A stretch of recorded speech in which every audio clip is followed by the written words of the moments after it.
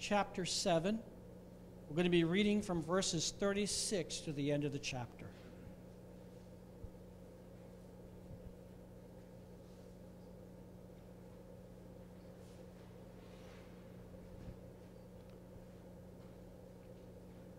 Starting in verse 36. Now one of the Pharisees invited Jesus to have dinner with him. So he went to the Pharisee's house and reclined at table. When a woman who had lived a sinful life in that town learned that Jesus was eating at the Pharisee's house, she brought an alabaster jar of perfume. And as she stood behind him at his feet weeping, she began to wet his feet with her tears. Then she wiped him with her hair, kissed them, and poured perfume on them. When the Pharisee who had invited him saw this, he said to himself, "If this man were a prophet, he would know who is touching him and what kind of woman she is, that she is a sinner." Jesus answered him, "Simon, I have something to tell you." "Tell me, teacher," he said. "Two men owed money to a certain moneylender. One owed him 500 denarii and the other 50. Neither of them had the money to pay him back, so he canceled the debts of both. Now, which one of them will love him more?" Simon replied, "I suppose the one who had the bigger debt canceled." "You have judged correctly," Jesus said. Then he turned to the woman and said to Simon, "Do you see this woman? I came into your house. You did not give me any water for my feet, but she wet my feet with her tears and wiped them with her hair. You did not give me a kiss, but this woman has, from the time I entered, has not stopped kissing my feet. You did not put oil on my head, but she poured perfume on my feet. Therefore I tell you, her many sins have been forgiven, for she loved much. But he who has been forgiven little loves little." Then Jesus said to her, "Your sins are forgiven." The other guests began to say among themselves, Who is this who even forgives sins?" And Jesus said to the woman, "Your faith has saved you. Go in peace."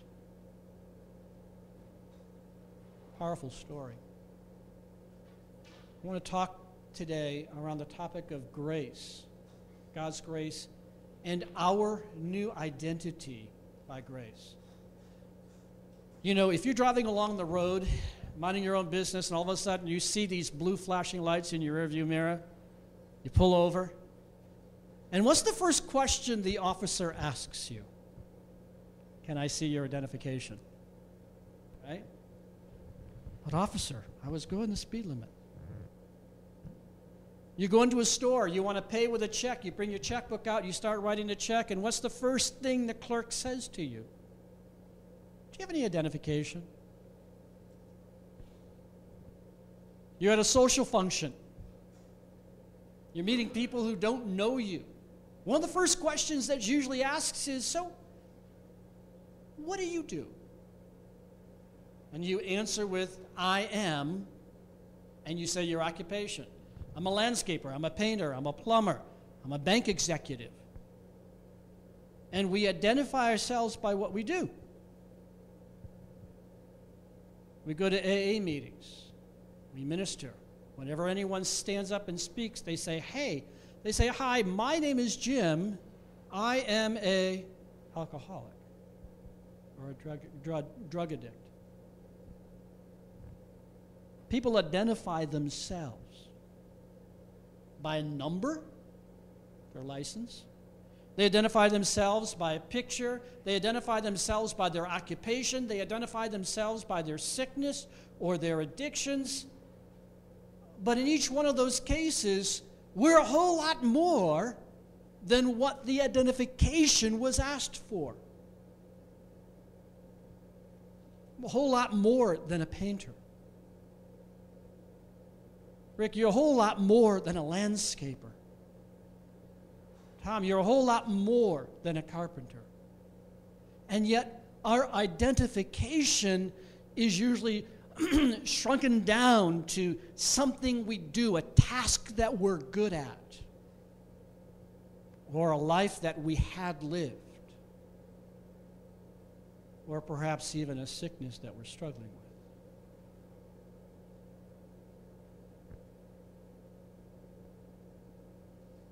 How we choose to identify ourselves makes a huge difference in how we live our lives. Our identity, the identity we give ourselves, oftentimes defines us. The Bible says that there are two ways that we can be identified scripturally. We're either a sinner, a victim, we're under guilt, we have shame, there's condemnation, we're someone who didn't measure up, we're a sinner, or we're a child of grace, a son or daughter of the King, adopted into God's family, a part of God's kingdom, redeemed by the blood of the Lamb, purchased with his precious blood that is more valuable than all the gold and silver in the world. We either self-identify as one or the other. You say, well, I'm not perfect. That's not a category. The woman in the story that we read today who anointed Jesus, how was she defined?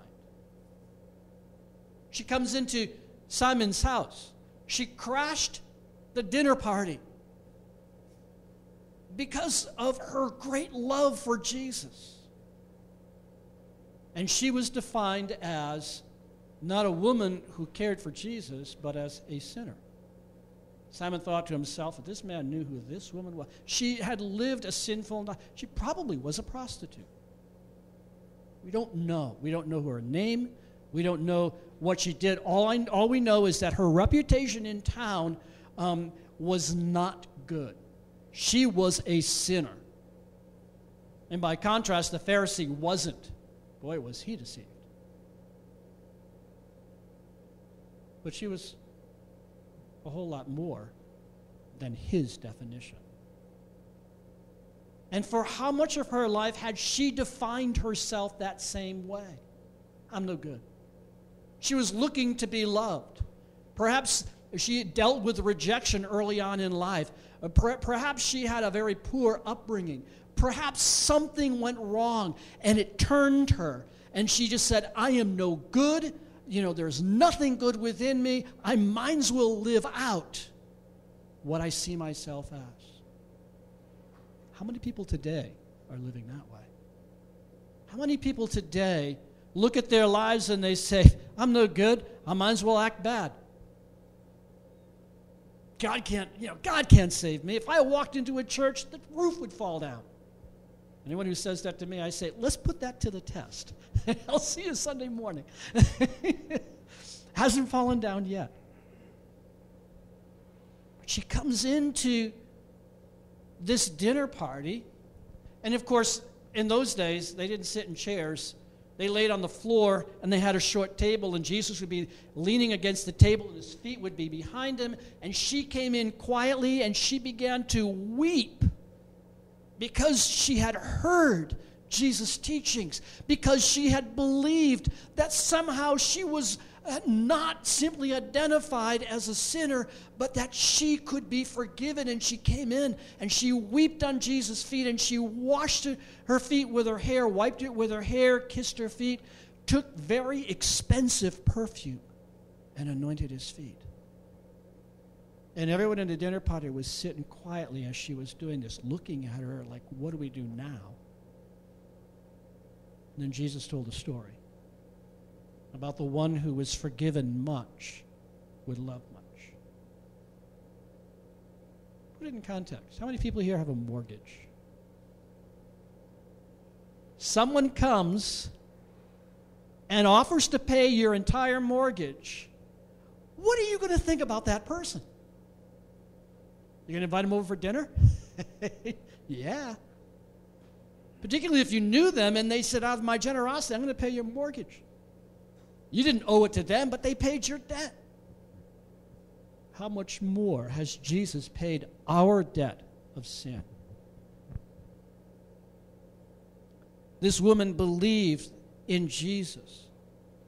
And because she believed in Jesus, the grace of God transformed her life. She no longer saw herself as simply someone who was rejected by God, someone who could never enter the kingdom. Rather, she gave herself to an extravagant worship. It took courage to go into that house. Think about it. She wasn't invited. She came in and began to weep uncontrollably and anoint Jesus' feet. Now, I don't know about you. It's okay to kiss babies' feet, but the feet of someone who was wearing sandals in Jesus' day, covered with dust and who knows what else, that is an extravagant act of worship. And Jesus turns to her and says, your sins are forgiven. Go in peace. You're no longer a sinner. In 1 Corinthians chapter 15, verse 10, Paul says, by the grace of God, I am who I am. He was talking about, the other apostles, and he says, I'm the least of all the apostles because I persecuted the church. I can't believe that God even considered calling me to be an apostle to the Gentiles. But by the grace of God, I am who I am. Paul wasn't identified by his past life. He wasn't identified by his failures or by his wrong decisions. He identified himself by the grace of God. The same thing is true with us. We don't identify ourselves by what we do. We don't identify ourselves by our past experiences. We're not identified as victims of a crime. We're not identified as, sinners and failures in God's sight, because we have been redeemed by God's grace. Every single person we know, the Bible says, has been born in sin, but we've been born again by the grace of God through our faith in Jesus Christ. And that new birth gives us a new identity rooted in God's grace. Now, I know most of us know that information. My question is, are we living it? Is that in the forefront of your mind every single day? Or do you self-select to look at yourself as a sinner? Yeah, I know God forgave me. I can't figure it out, but man, I'm no good. I can't do anything for God. It's not true. I believe everyone's on a journey. And God's desire is that we move from being a sinner to being a child of grace. Problem is that many people get stalled on that journey. They never come to Christ. Either they love their old identity and don't want to give it up, or they can't see that there's any way to be transformed by God's grace. But we have. How has God's grace changed us? I want to look at, real quickly, 3 things. Well, first of all, let's define grace. Grace, usually, the acronym GRACE is God's riches at Christ's expense. We look at that and we realize Jesus paid for my sin. He died upon the cross to pay the penalty so that I could be freed from my sin. It's God's unmerited favor to each one of us. It's a free gift. All gifts aren't free. There's some gifts that if you receive them, you got to pay. But not so with the gospel. It literally is a free gift. It's God's forgiveness through what Christ has done. And so there's the grace of forgiveness. We call it saving grace. We sang that today. Amazing grace. What did it do? It saved me. Who was I? A wretch that I am. The man who wrote that song, John Newton, he was the owner and captain of a slave ship. And when he came to Christ, he realized the things that he was doing were so wicked that it just broke his heart. And he says, I can't be defined by what I have done because I've been transformed by God's amazing grace. It saved me. It changed me. I have I can look forward to heaven because of what God has done. He has not counted my sin against me. He has forgiven me. Just like that woman that came into Jesus, he said, your sins are forgiven. Imagine the new start that she had. Imagine having her conscience wiped clean. Having the shame eradicated from her life. Having the guilt just wiped away. All our sins are covered by the blood of Jesus Christ. We do not have to make up any excuses. We don't have to blame anybody. Will we make mistakes? Yeah. Are we going to disappoint God? Yeah. Are we defined by our failures? No. Because all of our sins, past, present, and future, are forgiven. That's grace.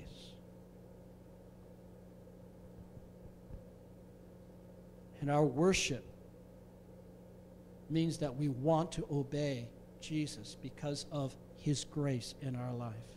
The grace of forgiveness inspires us to obey. There's the grace of enablement. Jesus said to the woman caught in adultery after he said, where are your accusers? They had all left. She should have been stoned because she was caught in the act of adultery. And he says, I don't condemn you. Go and sin no more. Remember that story in John chapter 8? Go and sin no more.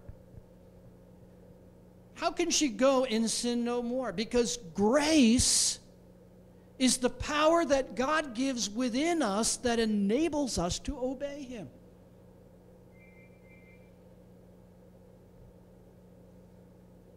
Without that grace, we can't obey God.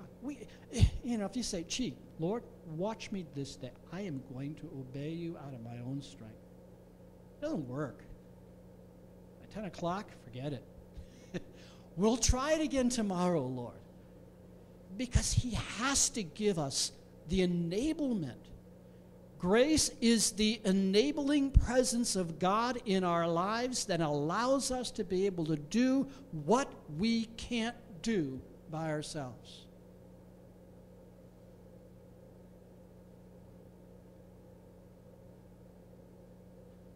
Let's turn to Ephesians chapter 2, verse 10.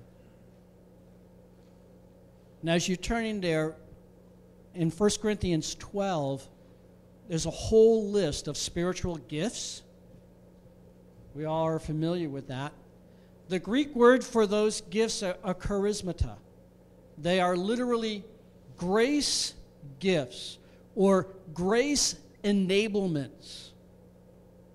That anything that we do for God comes by grace. The Bible says in Philippians 4:13, I can do all things through Christ who strengthens me. How does he strengthen me? By his grace.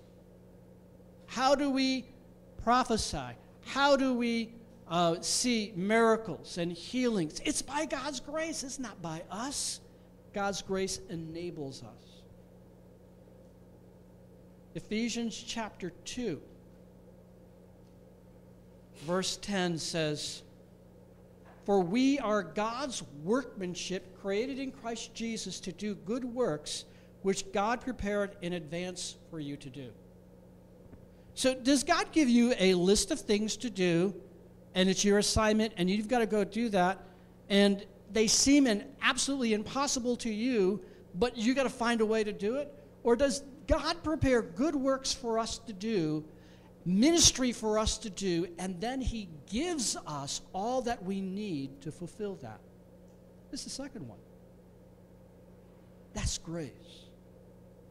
Grace not only saves us by forgiving our sin, it also gives us his power within us in the presence of the Holy Spirit, where we can do things that we cannot do by our natural selves, but we can do it when the Holy Spirit works through us. Samson was a man in the Old Testament who was extremely strong. Where did his strength come from? Holy Spirit. Yeah, well, his hair, yeah. It wasn't just his hair. He disobeyed God. That's why he lost his strength. But he was a Nazarite, so he grew long hair. He didn't drink wine, and he was dedicated to God. But he only had supernatural strength when the Holy Spirit came upon him. Go ahead. Go read through that in Judges. It says when the Holy Spirit came upon him, he had the supernatural strength. If the Holy Spirit didn't come upon him, he had nothing. That is the enablement of grace. That's, the created for good works. If God calls us to do something, he gives us the supernatural, spiritual ability to do that. Even if it means loving your enemies. I can't do that in the natural. But the Bible says that many times. We need his grace to empower us. Galatians 2:20 says, I have been crucified with Christ. I no longer live, but Christ lives in me. In the life I live in the body, I live by faith in the Son of God who loved me and gave himself for me. I do not set aside the grace of God. For if righteousness could be gained through the law, Christ died for nothing. And Paul is saying, I embrace God's enabling grace. It's his grace that allows Christ to live his life through me. It changes our identity. And the last thing is the grace of deliverance. Grace delivers us. God's power delivers us. I want you to turn to Titus chapter 2.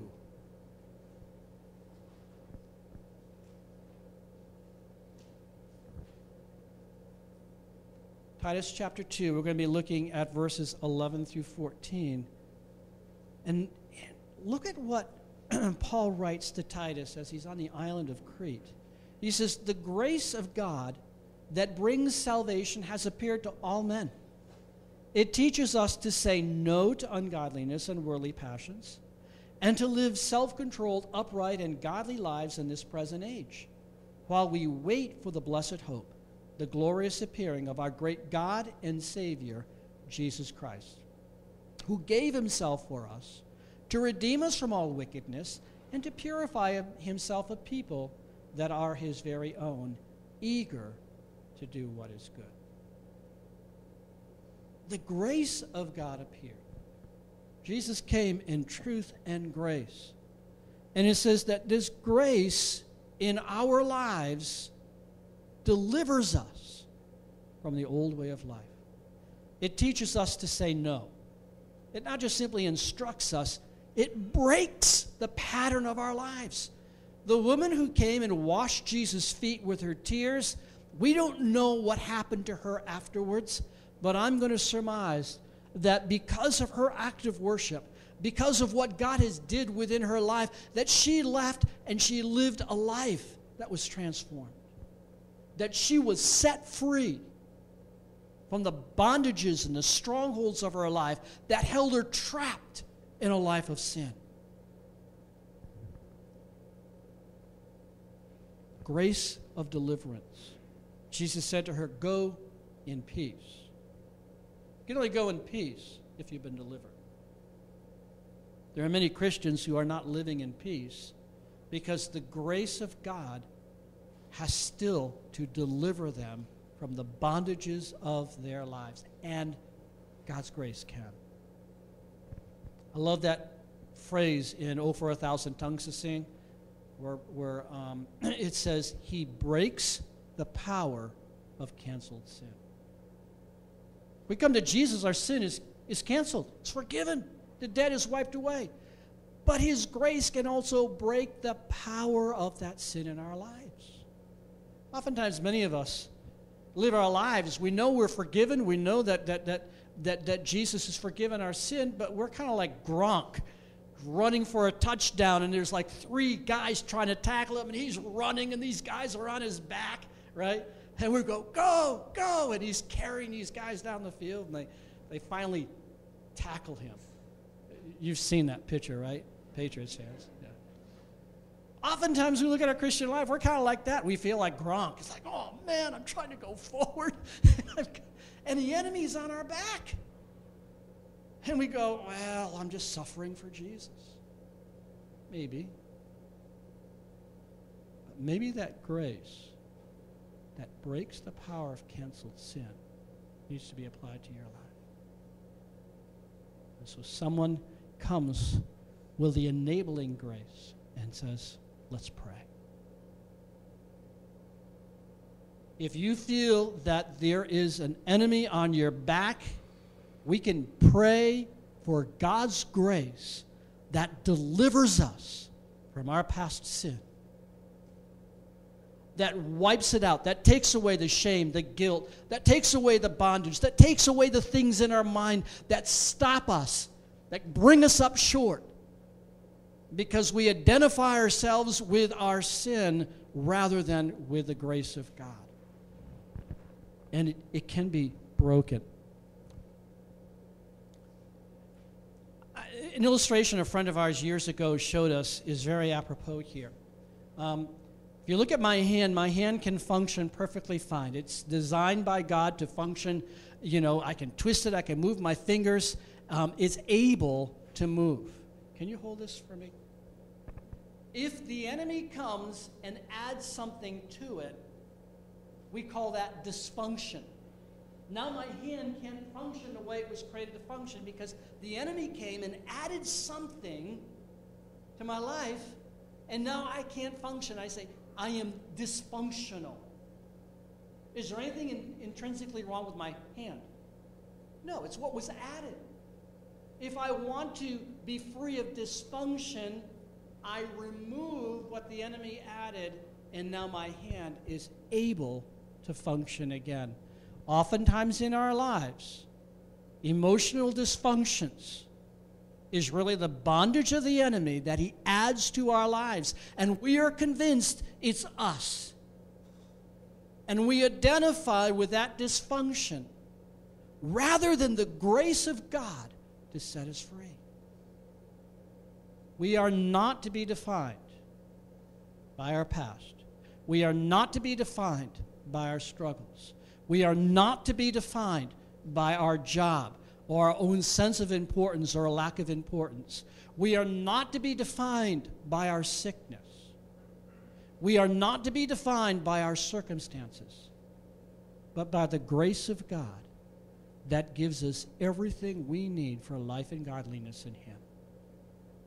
But by the grace of God that forgives our sins, by the grace of God that enables me to minister in the power of the Spirit in places where I never thought I could be, by the grace of God that delivers me, that cancels the power of canceled sin, that frees me from the tormentor of my soul.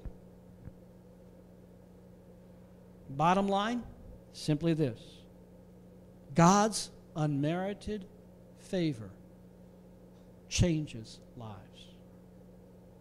It's as simple as that. Gives us a new identity, our true identity, child of God. And so I call you, do not let your sickness, past, addictions, the way you've looked at your life, the Eeyore complex, Winnie the Pooh, right? Oh, it's bad. It's going to get worse. Don't let that define you.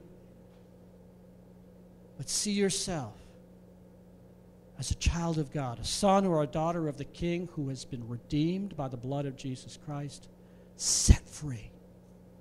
That your sin does not need to have dominion over you. That you may be dealing with sickness, but you are not a sick person. You may be dealing with an addiction, but you're not an alcoholic or a drug addict. It's far better to say, I'm a child of God who is struggling to overcome the bondage of the enemy in my lives, rather than say, I'm an alcoholic, or I'm a sinner, or I'm a bad person, because there is no hope for healing. Are you with me? Grace says we are no longer victims, but we are more than conquerors through him who loved us and set us free. Let's pray. Lord Jesus, I pray that you would help us to receive this simple truth, that when we wake up tomorrow morning, Lord, that we would declare that we belong to you, that we are a child of God, that your grace has set us free, that your grace has forgiven our sins, past, present, and future, that your grace teaches us that we can be enabled to obey you, that your grace can break off the tactics of the enemy in our lives, and that we can live with a growing sense of being more than a conqueror, being a victor in Jesus. That we can do all things that you call us to do in Christ who gives us strength. Lord, set us free from the limitations the enemy puts upon us and that we put upon ourselves. And help us, Lord, to hear what your identity of us is. Speak to us, Lord, about who you created us to be. Show us, Lord, like you did Paul, that I am who I am by your grace. And Lord, we pray that you would release us, Lord, into a kingdom understanding of our identity, that we can function as evangelists and pastors and prophets and apostles, that we can move in the spiritual gifts of the Holy Spirit because we realize it's not us, it's you. And Lord, that we are looking to you, just like this woman who wept at your feet. Help us, Lord, with our worship to anoint your feet with perfume and walk in the freedom that you created us for. So, Lord, we ask it in Jesus' name. Amen. Amen. Would you stand with me for our benediction? It's taken from Philippians chapter 4, verse 23.